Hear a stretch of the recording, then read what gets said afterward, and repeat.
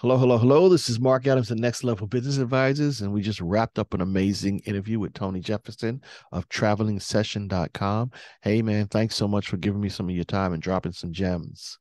No, I appreciate you for having me on, man. It was an awesome time. Thank you. It was a lot of fun. It was a lot of fun. And after we wrapped up, you made this one powerful statement. I want you to throw it in there if you don't mind. What is money good for? Money only serves three purposes: to buy back your time, to make you more comfortable in your free time, and to put good back into the world. That's it. Love it. Love it. So, ladies and gentlemen, if you want more gems like this, be on the lookout for our full interview with Tony Jefferson of TravelingSession.com. Thanks again, man. Thank you.